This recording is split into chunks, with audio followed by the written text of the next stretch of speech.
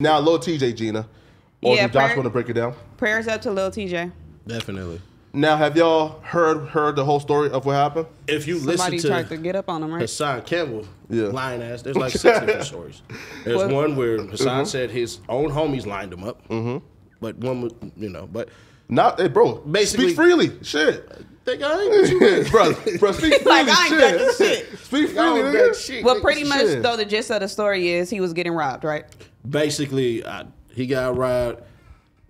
Dude came up. This is what the police say. So this is the police report.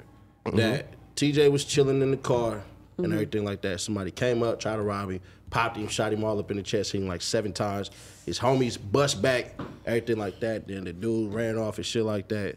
They picked him up. They dropped him off at a hospital in New York. The reason they caught him is because his damn shoes, not only his ass was in the hospital for a bullet wound, that's automatic police call. But they said his shoes matched the mulch that was already there by the goddamn trees on his pants.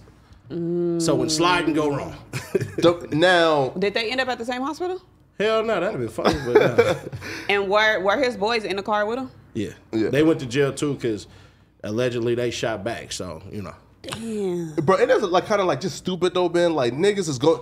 Like I would think the cops would have empathy to know, damn, bro. Like their homie just got shot. They was only protecting their homies. Let's not lock these niggas up. But bro, they still locked the nigga up after their homie got shot. You expecting the police to have empathy and these motherfuckers would shoot you with no weapon? Put a knee on you and shit. What? After 20 goddamn minutes down there. Police ain't got no damn empathy. What you mean? They couldn't wait.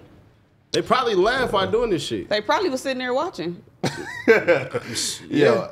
They did that with Cash. They was right there. Exactly. That's what I'm saying. They probably was sitting there Police watching. was right there. They watched the whole shit and then came afterwards.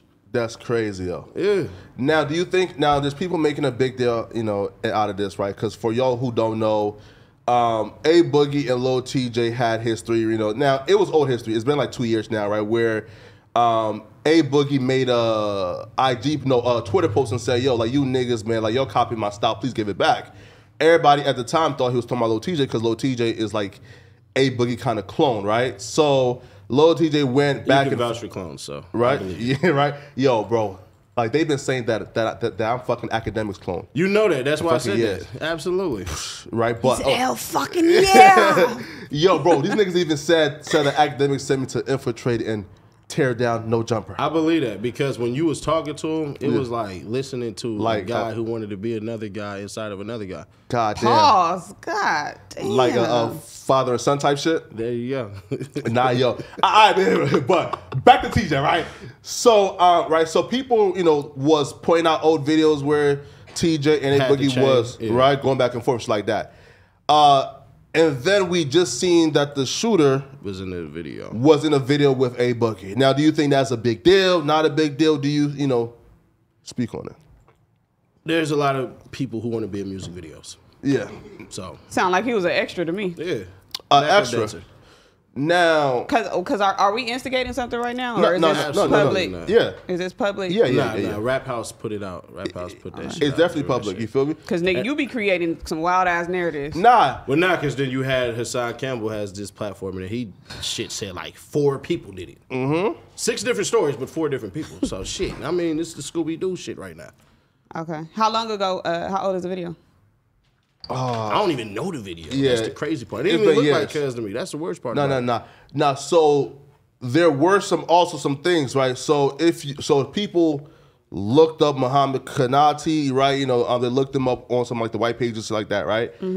Now, who looks at the white pages still? What's Google for? Well, no, right? So like it's like Truth Finder, white pages, Spokio, et cetera, right? But they've somehow located, bro, Facebook and Twitter. Ah, shit. And and through the Facebook, you feel me? He has connections he's tied in. So that's as far as I'll go with the police shit. But yeah, you feel me? That's as far as you're going. It's not looking good for bro. You feel me? Now this nigga got limitations. I would say that it's not looking good. You feel me, man? If that's what happened, though, man, I hope that eventually, you feel me, Lil Tjay, make peace with all of his ops. You feel me? Because Oh, also too though, I've seen some fake ass reports, bro. And it's shame to you, like weird ass bloggers, bro. There's some this like fake ass report that Dr. Raheem Smith said that Lil Tjay was gonna be paralyzed for the rest of his life. I don't believe nothing until they say it. So you see, I ain't say nothing about none of that. Hey, hope you enjoyed this video. If you did, subscribe. We just hit 200K. We're trying to get to 300K. Turn us up. Appreciate y'all. Let's go.